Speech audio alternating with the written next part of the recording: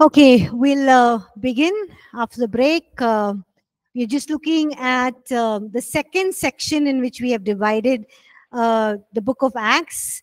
The second section is the next 10 years, where we see how the revival's fire is spreading.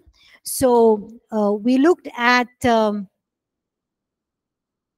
three things that happen. Okay. The first thing is we need to raise up believers who are strong in the word and the spirit, who can take the revival fire or the gospel to others. Second one is we need to be willing to believe God and move with him even as he opens doors. Okay. It's not that when revival happens we just stay in that place and enjoy it, but we take the revival fire. And the third thing is, even when we face persecution, we need to be able to trust God. Okay, because God works even those challenging times, those difficult times. He works, and we see how the revival spread so massively in spite of the persecution that happened. Okay, and also we see how people in leadership are coming into the saving knowledge of Jesus Christ. And we see how God dealt with the apostles when they were thrown into prison. They were set free. And we see how God deals with King Herod, right? King Herod was who started his persecution, was also dead. Okay, now during this 10-year period, an important feature in this 10-year period is we see Luke being mentioned. Okay, basically the in Acts chapter 8 to 13 is the next 10 years that we are studying about. We see Luke be mentioned here. He's somebody who's working along with Paul. Okay, and we see that he helps Paul in his ministry. Okay, and the work that is being done. We do not know much about Luke, how he came to faith, where he came to faith. We do not know. Maybe he would have been part of the original converts at Jerusalem on the day of Pentecost when Peter preached his message. Or he might be part of Paul's home church that is in Antioch in Syria. Okay, because Luke was from Antioch. Okay, so when Paul might have gone there, he would have met Paul. Maybe he would have converted. We don't know anything, but we know that Luke was very much part of Paul's ministry and was with Paul till the very end. Okay, and in these 10 years that we're seeing, the second section of Acts chapter 8, we also see that Paul's work, how it begins. We see how an individual can carry that revival fire to other places. So Paul, as an individual, he took that revival to other nations and cities as well. So we read this in Acts chapter 13 to chapter 28, which covers the next 20 years of the church. Okay, so we're going to be covering the next 20 years, which is the last section of how we are studying the book of Acts. Okay, so there's a lot that is going on in Paul's life. There's a lot that we'll have to cover about Paul's life, but we'll just start with some of the main points that we see in Acts chapter 9. In Acts chapter 9, what do we see? Or what do we read in Acts chapter 9? Yes, Paul's conversion. Okay, so Paul is coming from which place to which place? Acts chapter 9. Jerusalem to Damascus. Yes, and what is happening then? So he encounters Jesus on the road to Damascus, and then he goes to Damascus, and we know how God raises up Ananias to go and speak to Paul and lay hands on him, and how he is able to see and also baptize in the water and baptize in the Holy Spirit as well. Okay. And so we see that Paul starts ministering there itself in Damascus. Okay. He's preaching. You like to put up that last map, please? Yeah. That last map, which we already saw, but we'll just go through it once again. Yeah. So we see Paul going from Jerusalem to Damascus. Okay. And then we see that, he's preaching there in Damascus. And from there, he goes to Arabia. So if you look right down on your screen, bottom of your screen on the right-hand side is Arabia. That is number 4. And then he preaches there for some time. And then he goes back to Damascus. For the rest of those 3 years, he spends three whole years there, preaching all this time to the Jews, because he's going to synagogue, and the synagogues only Jews come, so he's preaching there.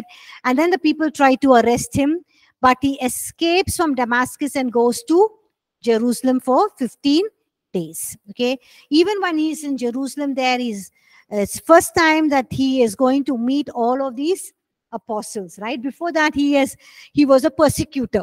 Okay, and so I'm sure all apostles were very scared of him. But now he's getting introduced to the apostle Peter and James. James was a leader of the church as well. Okay, and who introduces him?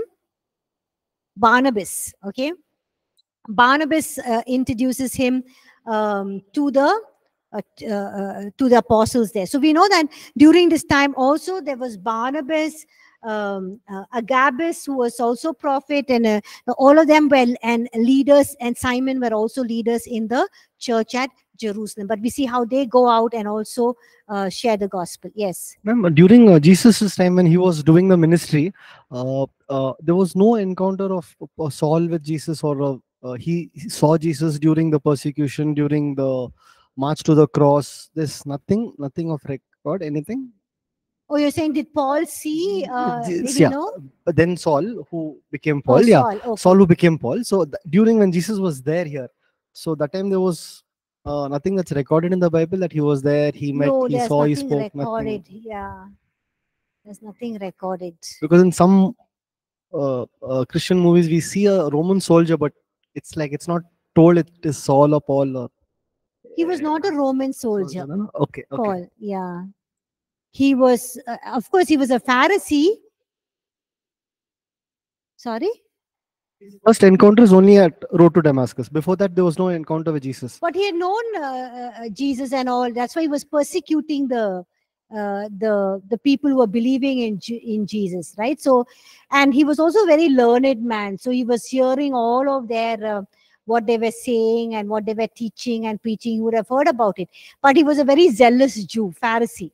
Yeah, so he was quite contending for his own Jewish race and Jewish people. And maybe because there were more converts among the Jews, that was something that was threatening Judaism. So maybe he was so zealous for that. Yeah, but we don't know anything about him or hear anything about him during Jesus' time. Sorry? Yes. Saul, why are you persecuting me? The first words of yes. Jesus. Yeah. So he understood, Jesus or Jesus' voice. Maybe he would have known. We don't know. Right. Yeah. Okay. So, during this time, we see when 15 days when Saul was in Jerusalem, he meets Peter and James. He was introduced to them by Barnabas. Okay. And during this time also, he goes to synagogues and he preaches to the Jews, and the Jews are very, very angry. Okay, how can this man who was a zealous Jew, all out to persecute the Christians, he is now teaching the same faith. He's teaching about the same man he was persecuting, that is Jesus. So his life was at risk. The disciples came to know about it, and then they slowly take him away to Caesarea. Okay, and then we see from Caesarea, which is number 7. On the sea coast of the Mediterranean Sea. From there, Paul travels to his home, that is in Tarsus, right up, number 9. There, he goes to Tarsus, and then we see that Paul, goes to the church at Antioch, which is in Syria.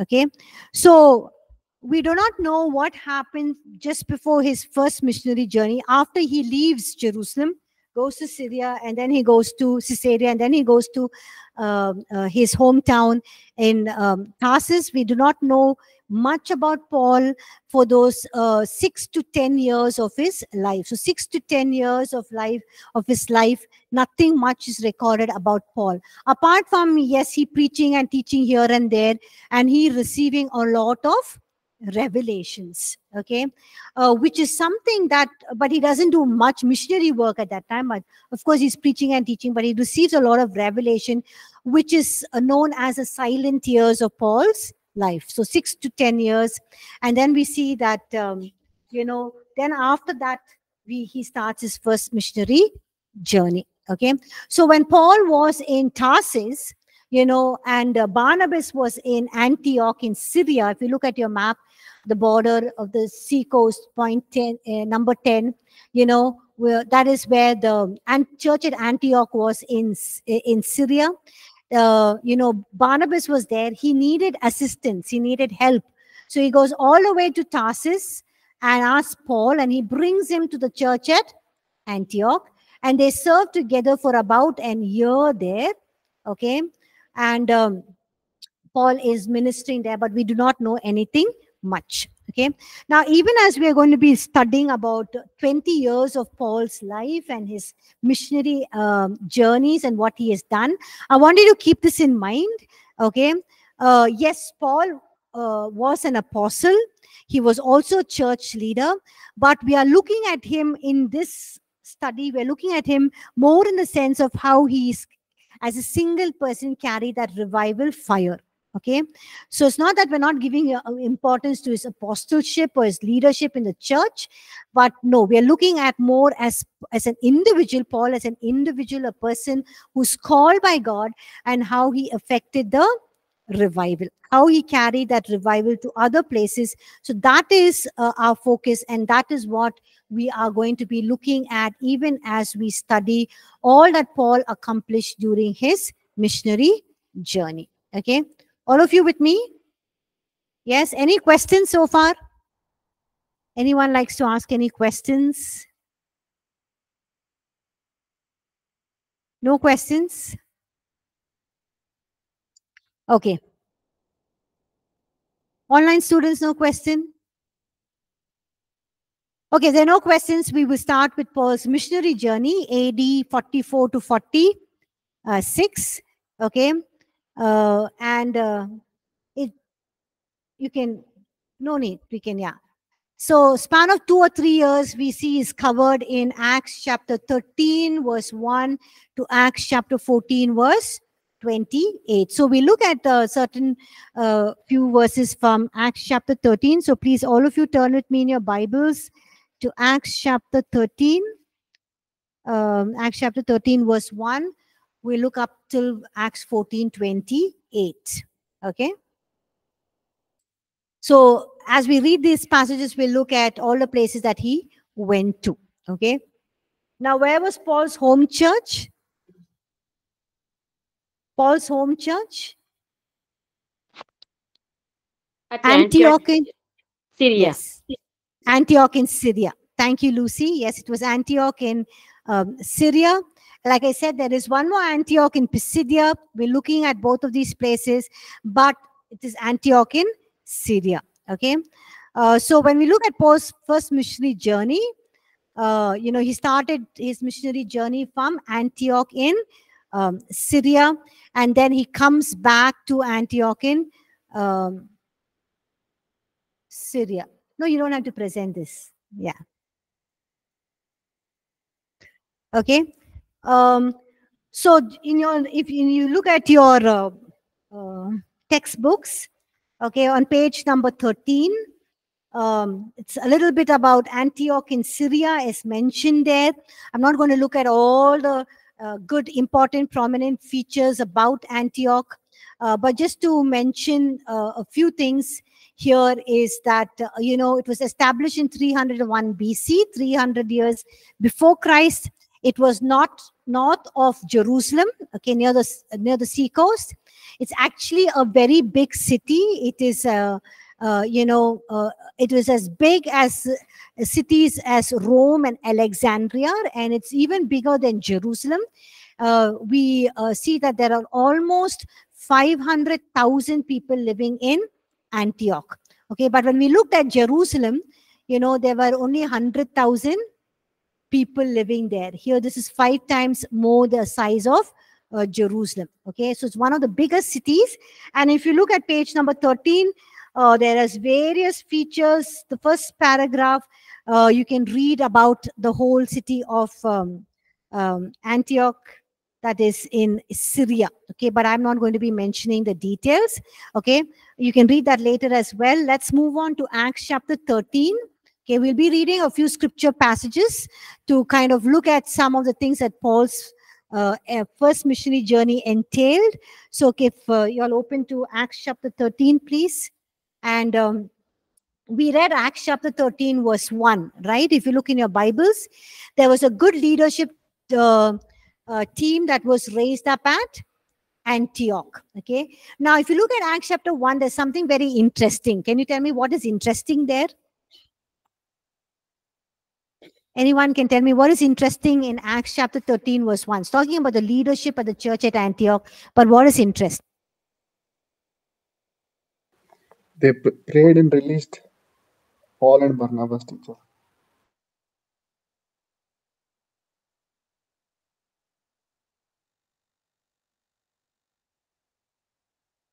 Sorry, Andrew, can you repeat that again, please? The church prayed and released Paul and Barnabas. Okay, the church prayed and released Paul and Barnabas. Fine. Before that, I was looking at the first. Yeah, they're different names. Okay.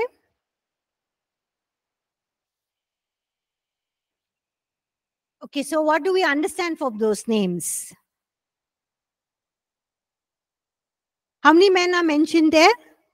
5 men. They're prophets and teachers and leaders, right?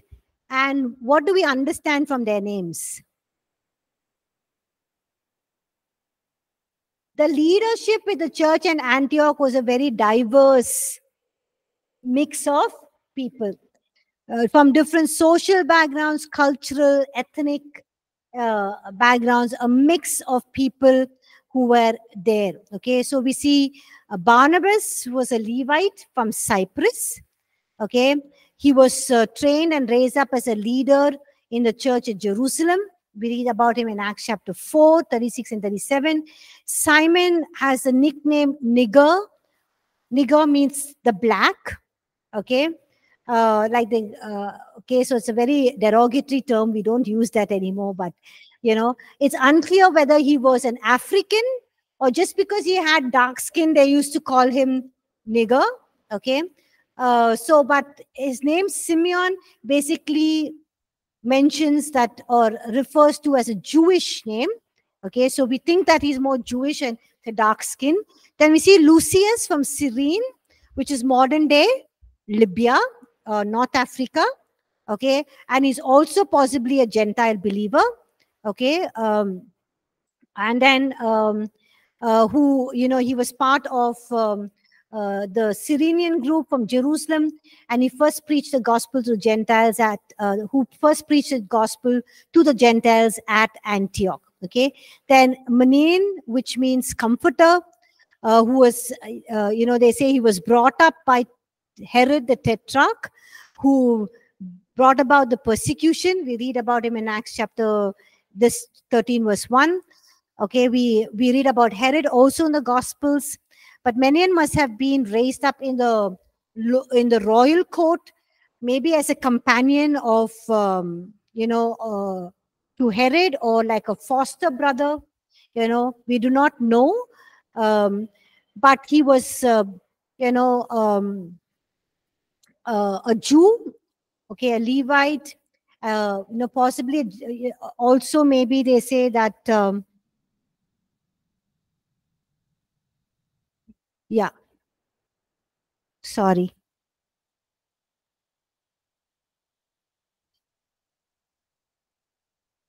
Yeah, so a Levite, a Jew, a possible Gentile believer from Africa, a man brought up in royalty, and Saul, a highly educated Pharisee, made up this very diverse leadership team at the church at Antioch. Okay, so what do we learn from this?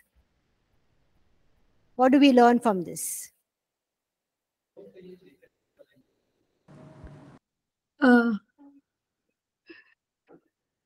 Yes, go ahead, Sister Gertrude. Yeah, the leadership was very much diverse, not from one tribe only, but from different places. Okay, so yeah, thank you. So we can't think like that. That the one whom I know that God will means from like God will use different people. Okay, So we don't have to think like the people whom I know only I can take them only for as a leader and going with them. So God can bring unknown means. Yeah. okay, thank you. So here we see that even Gentiles, group from Jerusalem that first preached the gospel to the Gentiles at Antioch. Okay, so we see that even it's not necessary that the early church had comprised of leaders who were only Jews, but God can use even the Gentiles. God can use people from every race, every nation, every ethnic group. And also we need to see that during revival, there is people from different ethnic groups, cultural groups coming together, but they can work together in unity and harmony. Okay, so we need to be open, not have a church where only it's our own people from who speak our language, from our country, from our tribe. Okay, but also be open to God raising up leaders from other groups as well, or ethnic groups as well. Okay, all of you with me? Yes. Okay.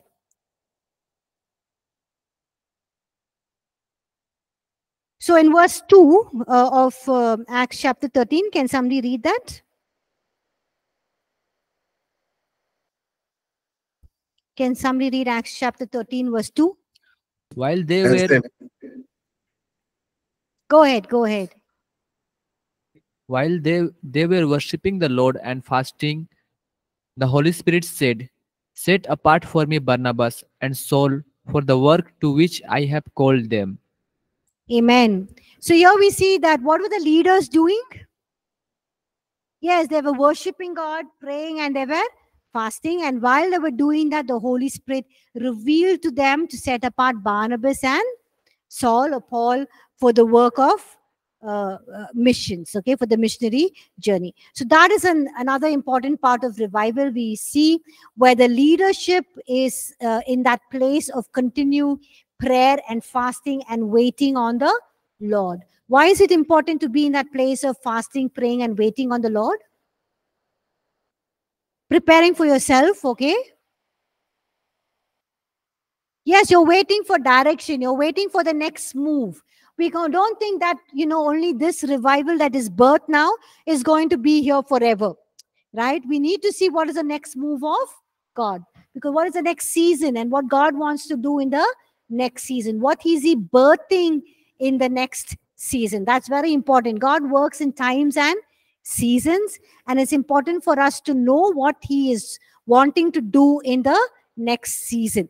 Maybe there was a revival, yes, but how do you want to move the revival? How do you want to take this revival forward? So that is very important, and that is what the leadership was doing.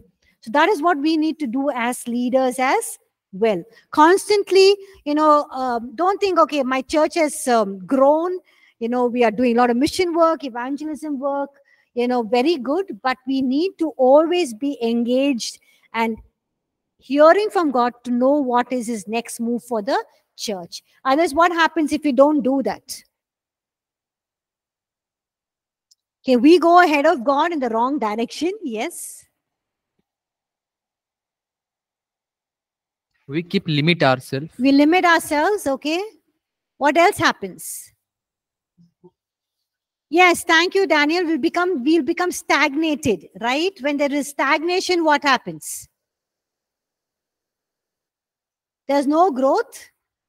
and we will be, what happens when stagnant water is there? It will breed a lot of, it breeds a lot of insects, okay, which kind of causes a lot of confusion, okay. So that is what we're saying. So it's important that we see what God is thinking, what he's revealing to us, what is his next move, so that we can move with the things of the Holy Spirit, okay. So we see that Paul and Barnabas, they set out on their first missionary journey, and it lasted how many years?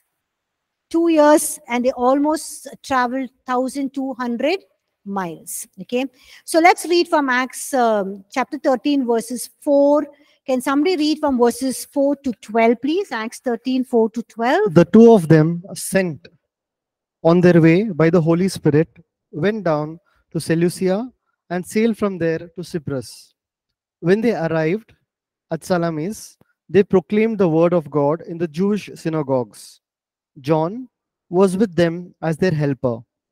They traveled through the whole island until they came to Paphos. There they met a Jewish sorcerer and false prophet named Bar Jesus, who was an attendant of the proconsul Sergius Paulus.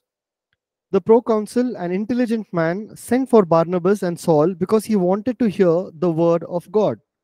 But Elymas, the sorcerer, opposed them and tried to turn the proconsul from the faith. Then Saul, who was also called Paul, filled with the Holy Spirit, looked straight at Elymas and said, "You are a child of the devil and an enemy of everything that is right. You are full of all kinds of deceit and trickery. Will you never stop perverting the right ways of the Lord? Now, the hand of the Lord is against you. You are going to be blind, and for a time you will be unable to see the light of the sun." Immediately, mist and darkness came over him, and he groped about, seeking someone to lead him by the hand. When the proconsul saw what had happened, he believed, for he was amazed at the teaching about the Lord. From Paphos, Paul and his companions sailed to Perga in Pamphylia, where John No, left till them. 12. Yeah. Till verse 12. Yeah. So here I'm not going to explain this because it's very self-explanatory. So which are some of the places that Paul and Barnabas traveled to? First they go to, from Antioch they travel to Seleucia, which is a seaport town. We are on page number 14 of your textbook as well. You can look at it. Then from Seleucia, where did they sail to? To Salamis on the island of Cyprus. Okay. And Salamis is the largest city of Cyprus on the east coast of the island. Okay, so Cyprus was Barnabas's home country, and they ministered. Where did they minister basically in these places? In the synagogues. Okay, so basically they were ministering to the Jews. So sometimes they were traveling on land, sometimes they were traveling on water. Okay, the sea routes. Okay, then from Salamis they traveled on land, and they traveled to which place? Paphos, yes, which is the capital of Cyprus. Okay, and there we see an interesting episode that happens there, where they ministered to Sergius Paulus, who was the deputy of the country there, and he believed in the gospel. Now, so what do we learn from this? This incident that happens in Paphos. What can we learn? Acts chapter 4. Verses 6 onwards. What do we learn from this?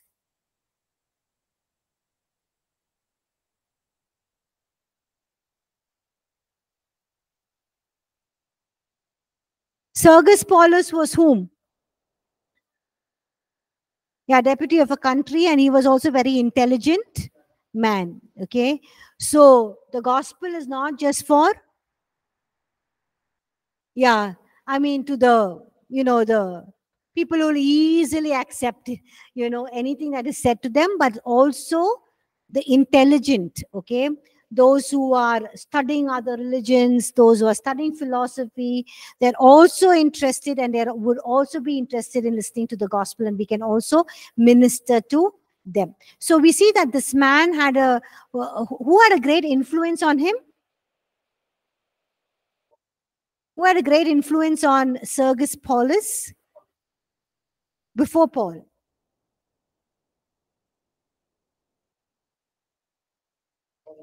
Yeah, the sorcerer, right? Elymas the sorcerer had a great impact on him, okay?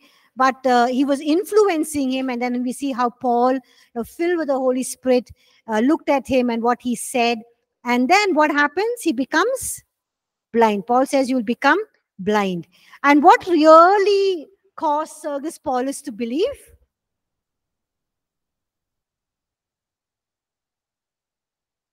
Come on, look at your Bibles. Don't look at me. What does it say? Look at your Bibles. Acts chapter 13, verse 12. What causes Sergius Paulus to believe in the Lord Jesus Christ?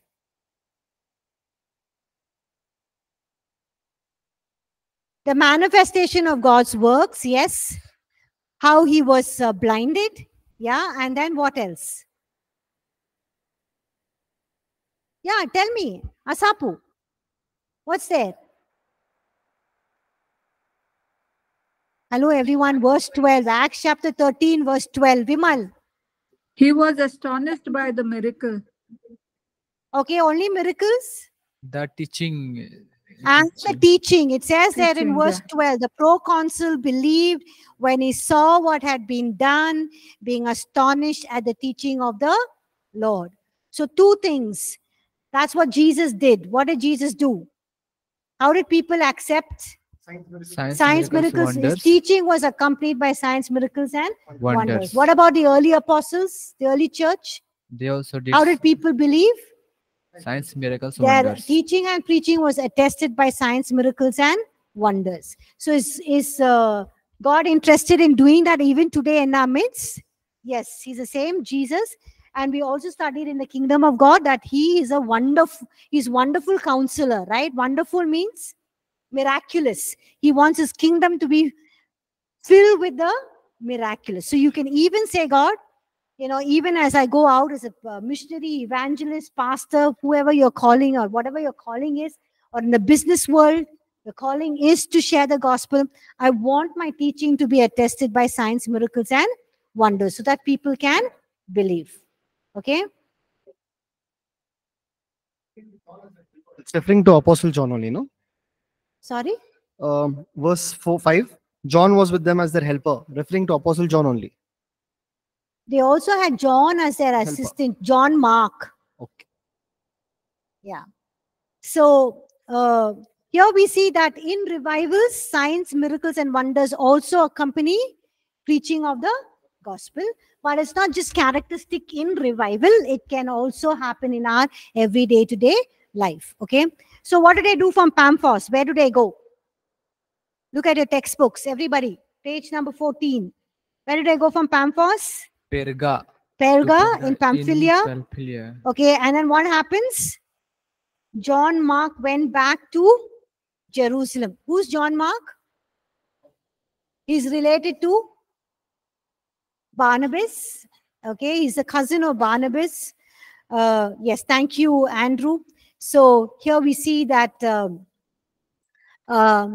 he joins them, but I think he gets tired with all the hard work. Maybe we don't know what happens, what's the reason, but he wanted to go back home. So he leaves them and he goes. And then from Perga, what happens? They travel on land and they go to Antioch. Which Antioch? In Syria. In Pisidia, not Antioch in Syria, from where they Syria. started their journey. Okay. And we have a record of Paul's message at Antioch. So can somebody please read Acts chapter 13 to verse 16, please? So we're not going, yeah, Acts chapter 13, verses 13 to 16. Shall I, sister? Yes, please. Now when Paul and his party set sail from Paphos, they came to Perga in Pamphylia, and John departing from them returned to Jerusalem. But when they departed from Perga, they came to Antioch in Pisidia and went into the synagogue on the Sabbath day and sat down. And after the reading of the law and the prophets, the rulers of the synagogue sent to them, saying, Men and brethren, if you have any word of exhortation for the people, say on. Then Paul stood up and, motioning with his hand, said, Men of Israel, and you who fear God, listen. Yeah, amen. Thank you, Lucy. So here we see that when they go, where are they? In each town and city, when they're going, where do they go and minister? In the synagogues. Okay, so they're not losing out any opportunity. They're ministering, and then what happens in the synagogue? They're reading from the law and the prophets, and the rulers ask them if they want to share a word. And what does Paul do? He starts sharing the history with what God had revealed to the people of Israel, and from there what he had revealed to them about Jesus Christ, and then he goes on to share about Jesus Christ, okay, and his gospel and what he had done. So all the way from verse 16 to verse 41, okay. So can somebody read from verses 42 to verse 52, please? As Paul and Barnabas were leaving the synagogue, the people invited them to speak further about these things on the next Sabbath. When the congregation was dismissed, many of the Jews and devout converts to Judaism followed Paul and Barnabas, who talked with them and urged them to continue in the grace of God. On the next Sabbath, almost the whole city gathered to hear the word of the Lord. When the Jews saw the crowds, they were filled with jealousy and talked abusively against what Paul was saying. Then Paul and Barnabas answered them boldly, We had to speak the word of God to you first. Since you reject it and do not consider yourselves worthy of eternal life, we now turn to the Gentiles. For this is what the Lord has commanded us. I have made you a light for the Gentiles, that you may bring salvation to the ends of the earth. When the Gentiles heard this, they were glad and honored the word of the Lord, and all who were appointed for eternal life believed. Till 52. Yeah, 52. The word of the Lord spread through the whole region, but the Jews incited the God fearing women of high standing and the leading men of the city. They stirred up persecution against Paul and Barnabas and expelled them from their region.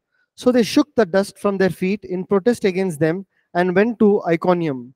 And the disciples were filled with joy and with the Holy Spirit. Amen.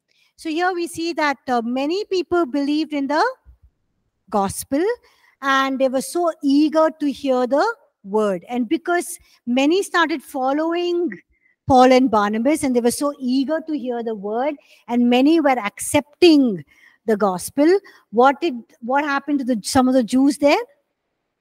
They were very jealous. They were filled with envy, but they did not realize that this is the work of the Holy Spirit. It's the Holy Spirit that is moving. Okay. So that is that is what happens when there is a revival, or when the revival fire is spreading, even through one person, people will just come flocking from all over. People will be attracted to listen to this person. People will be attracted to hear the message. They will so desirous to know more, because they said, hey, keep coming back, right? We want you to come back to synagogue next Sunday. So you see that, it was such a desire, and we see that desire was not a human effort. We see that God is doing something in the hearts of these people. He was just drawing these people, and they were coming to the gathering, and they were just willing to listen to Paul. So this is what happens in revival. In revival, we said we don't have to go run around and advertise and beg people to come.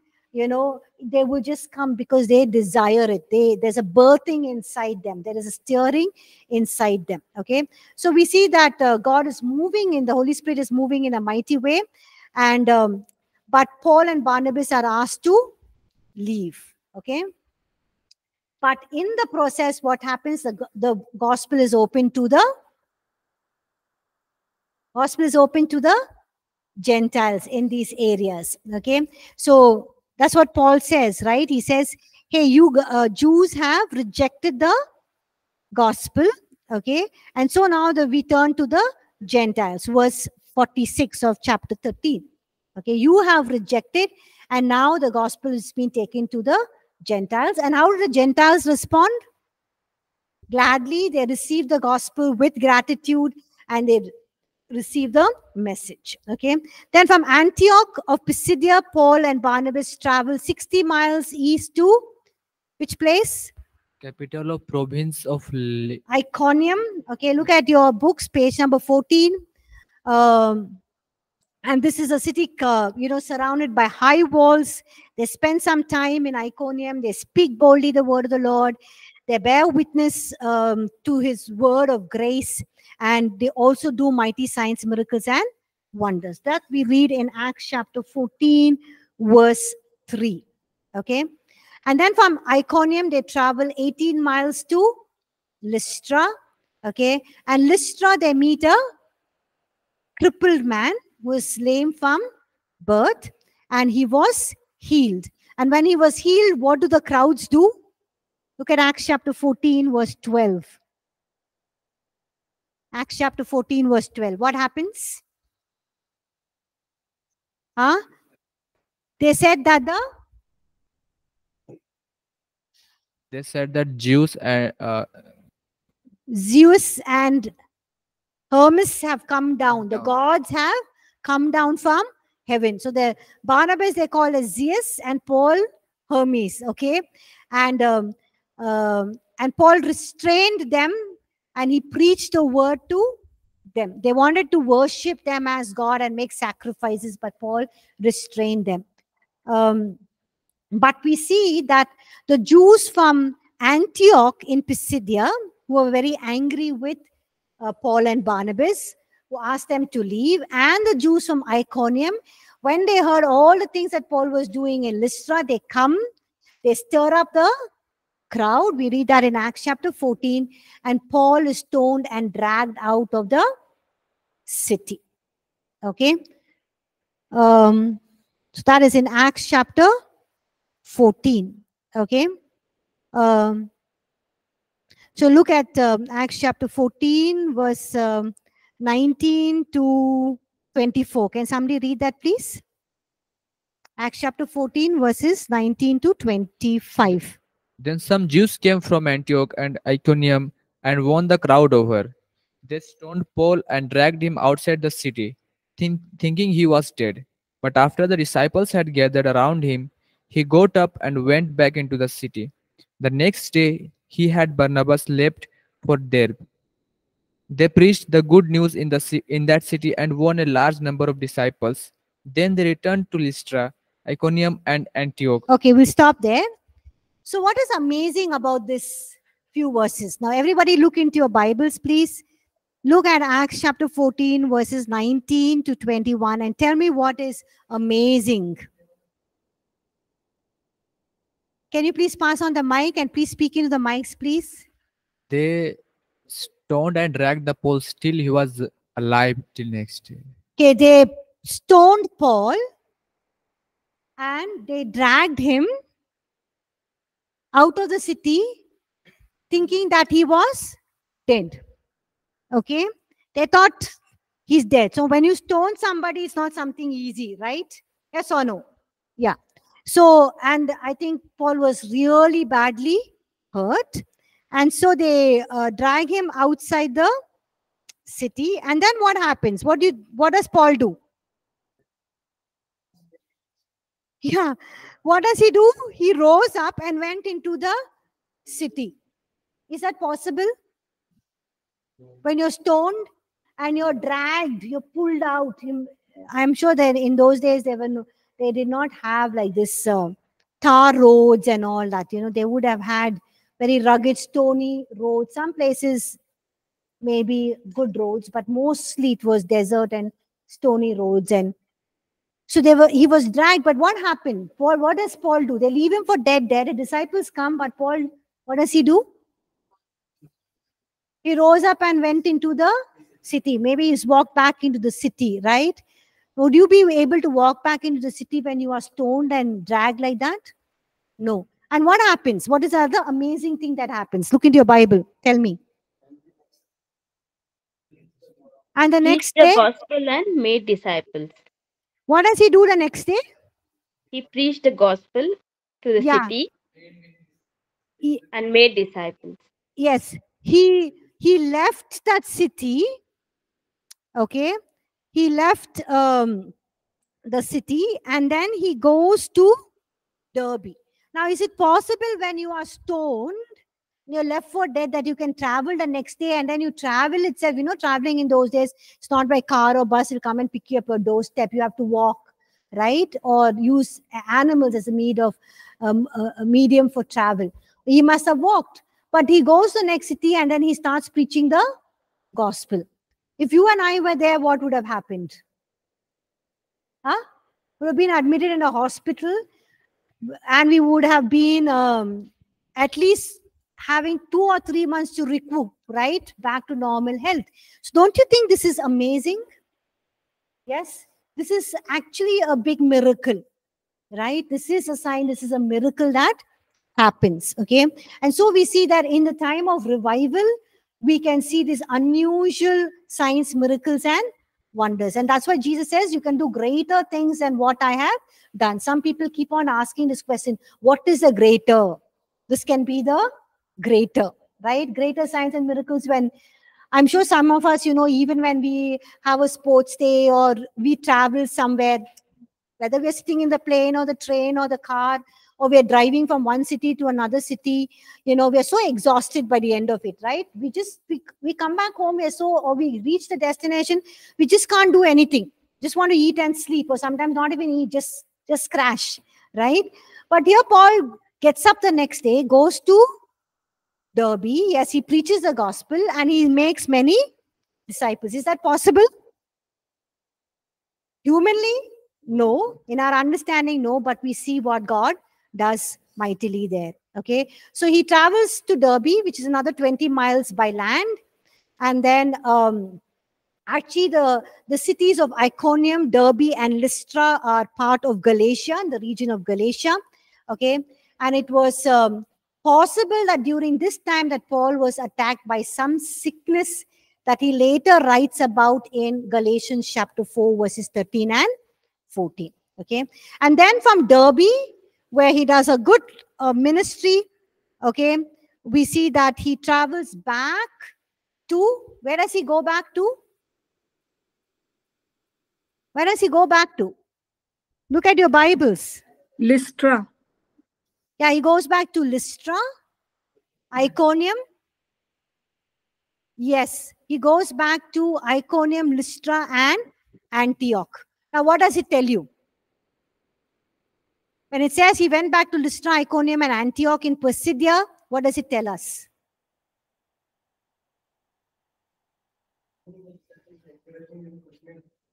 Yeah, he strengthens the disciples, but what does it tell us about Paul? What Because he was happened? not scared to go back. Yes, thank you, Sister Gertrude. He was not scared to go back. In these places, Iconium, Lystra, and Antioch, where the persecutions, right? They came from Antioch and Iconium. They'd come down to,